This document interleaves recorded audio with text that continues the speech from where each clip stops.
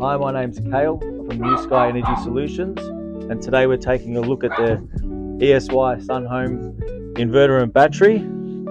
So this is one of my favourite systems. It's great for your small to medium sized home. This one here has got the 6 kilowatt hybrid inverter and 20 kilowatt hours of battery. So these battery modules are 5 kilowatt hours each. This can be stacked up to a 30 kilowatt hour battery with this single phase 6 kilowatt inverter. As you can see, it's a nice, all concealed, all the connections are concealed. They lock in with the connections actually underneath the batteries and the inverter. So there's no physical cabling on the outside.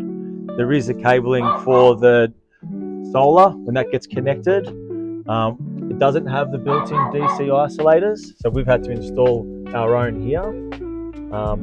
It does have the backup capability, so we've got two supplies, the grid and the backup. This will back up to, I think it's 26.9 amps, and it is IP66 rated, all of them, including the batteries. This one comes with a 6,000 cycle life as well, so really good warranties. It is VPP ready as well. The clearances for this one here sits off the wall at say 350 mil, a little bit less.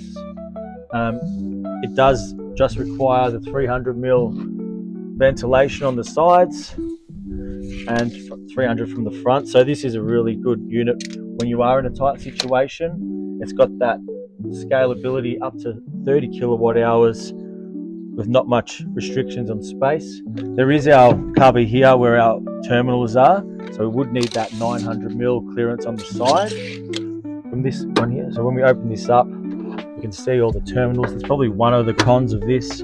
This door's a little bit hard sometimes to open and close. The battery isolators also inside here.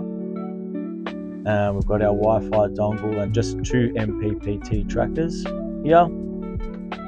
So we can do two different facing side roofs. Yes, so the door's a little bit tight, but that's nice metal door as well. With the ventilation on top, we do need that 800 mil clearance, which is one restriction for this battery. So if your ceiling is at 2.4 meters high, the unit's 1500 high. It's actually 1505, and then plus our 800 mil on top, we'll just get that inside a 2.4 meter ceiling height. So that's when we'll probably look at just keeping it the 20 kilowatt hour battery. If you wanted to go more, you'd need to make sure your ceiling height would be above 2.4. There is no display on the front here. It's just got an indicator of the battery charge on the side.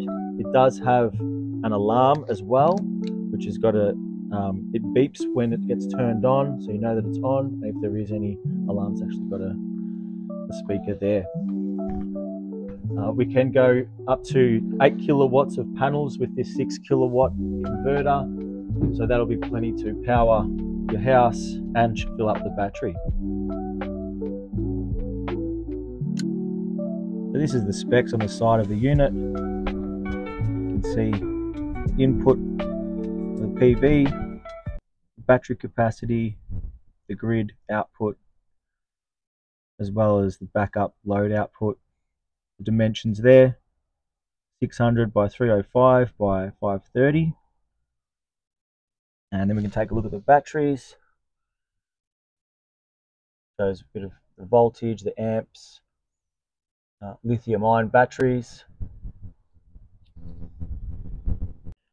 So we'll just take a look at the ESY SUNHOME app. This is what it looks like.